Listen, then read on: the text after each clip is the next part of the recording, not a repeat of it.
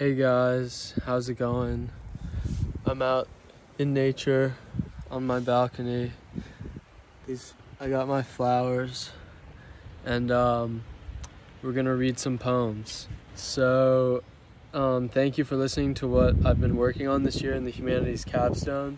I chose to write a book of persona poems about different famous and historical figures that have made some kind of impact, whether that be positive or negative, on our world today. And my interpretation and definition of persona poetry, how I look at it, is writing in the voice, perspective, and mind of the person you're writing about. So my first one is about Freddie Mercury, and it's called Breaking Free. Look how it butterflies, the butterfly. Come, darling, have a look. I have the best look. See how the blue mingles with the red, and at the head of the body, see the wandering eyes rooted at the head of two antennae, a strong base, delicate wings, just like the singer of a four-person band thrust through the ringer at the industry's hand. Look, its colors, lighter as we watch, getting only brighter as we watch. Animated by its audience, free from a cage. Look how it butterflies, on sill and on stage. A strong base, delicate wings. I want to break free, it hums, it sings. Its outside is its inside. Inside, it knows it can't be inside. Its insight keeps it insight.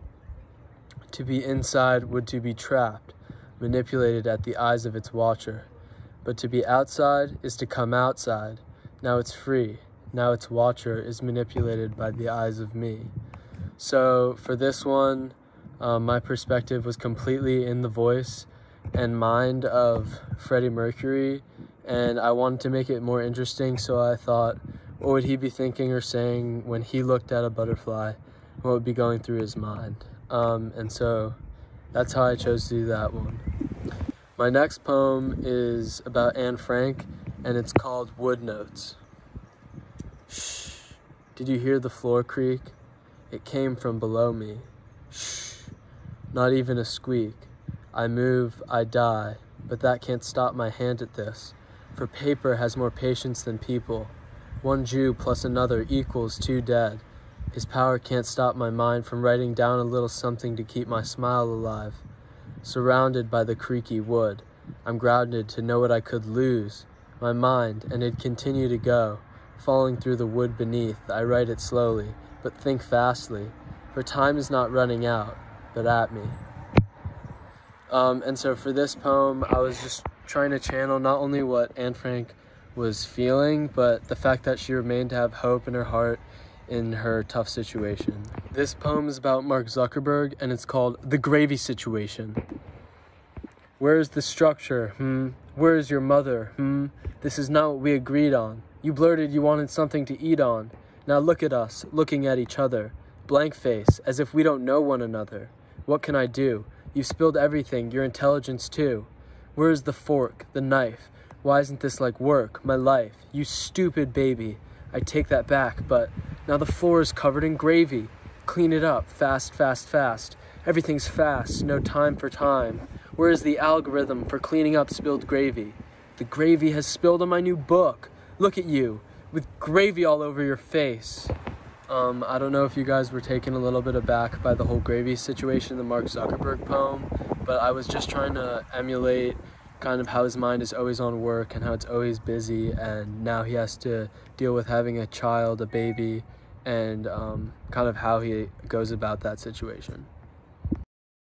So I also did an exhibit board for this project, which highlighted each historical and famous figure and kind of gave a guideline of how I was going to go about the year and how I was going to involve the community and learn about persona poetry and what it is, and then eventually write the poems. So like I said, how I got involved in community was I taught a quick persona poetry class with these middle schoolers, and I really had a lot of fun with it. I don't know if I could do that all day with little kids, as I'm sure you guys know, but it was really fun, and we went through kind of what a persona poem was, which they weren't keen on. They just wanted to write. And so we got to writing, and they were each split up into a pair, and they each wrote one line of poetry as like a team, and then all the class, we combined it into one. And the poems became pretty silly, I'm not gonna lie. And if you want those, I can also email those to you. So thank you guys for listening in on my little reading, as I like to call it. And I hope you guys like them.